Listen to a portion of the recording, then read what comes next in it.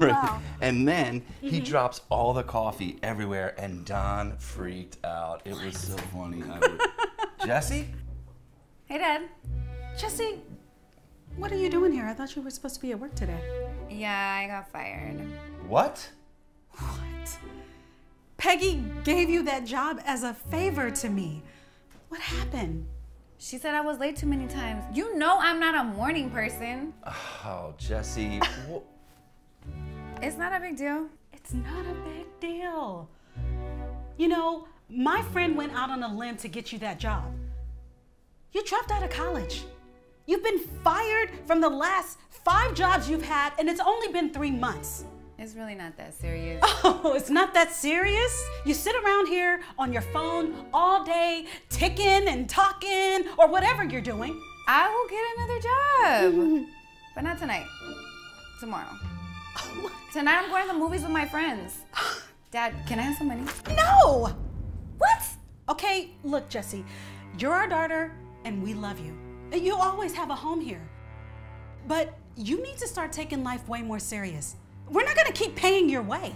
Oh my gosh, Dad, can you please? No, I'm sorry, honey. But sooner or later, you are gonna have to learn how to start taking things more seriously. You know, maybe you should start paying rent around here. Dad, what is she talking about? Please, can you talk to her? She's not making any sense. Sweetie, look, I'm sorry. I think your mother's right. Look, I can help you. Oh my God. You know what? I don't need either of you. I have friends who care way more about me than you do. I think I'm gonna just go stay with them. Me and my phone.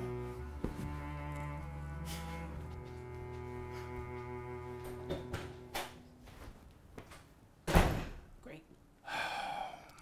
Not exactly how I wanted that to go. Don't you think you were a little hard on her? Don't you think you're a little soft on her? Everything's my fault.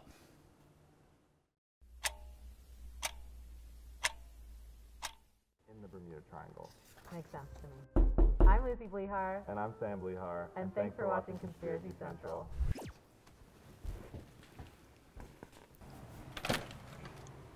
Jesse. Hi, Dad. Oh, Jesse.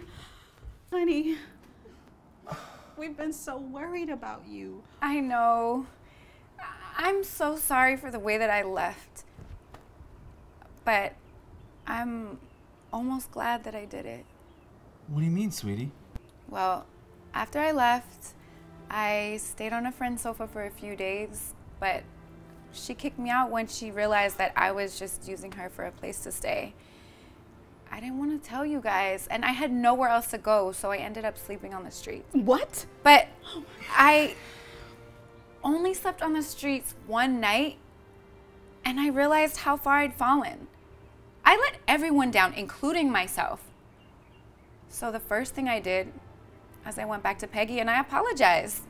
And I asked for my job back, and she gave it to me. I also asked her if she knew about any apartments, and she happened to know somebody who needed a roommate. Oh my God. How come she didn't tell us about this? Because I begged her not to. I had to prove it to myself before I proved it to you guys. She even asked me if I wanted to be a manager. That's great news, sweetie. Yeah.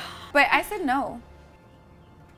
Why? Because I am gonna go back to school. And this time, I'm not gonna be fooling around and partying. I am going to go to all of my classes and I'm gonna graduate. Honey, we are so proud of you. This is a great decision. Thank you, Mom. Thanks, Dad. I'm never going to let you down like this ever again.